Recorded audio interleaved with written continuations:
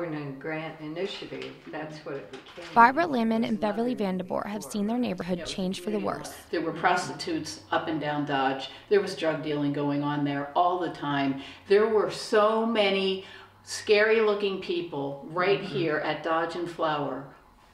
The two are participating members of the Dodge Flower Neighborhood Association, and they are just some of many that have seen increasing crime plague their Midtown neighborhood.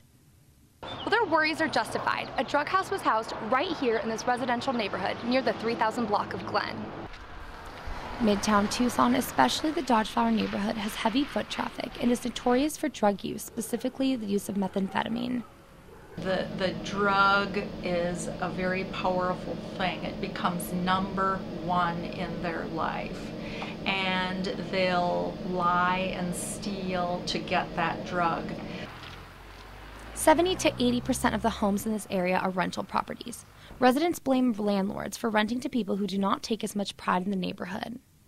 Landlords don't care who they rent to as long as they get the money every month. Yeah, I wish they would ask themselves, would I be happy with my rental next door to the house I live in now, and would I be happy with the people I'm renting to as neighbors? Mm-hmm. If landlords, homeowners, and renters take those words to heart, the neighborhood could be a safer place for families and everyone to enjoy. For Arizona Cat's Eye, I'm Lauren Ibrahim.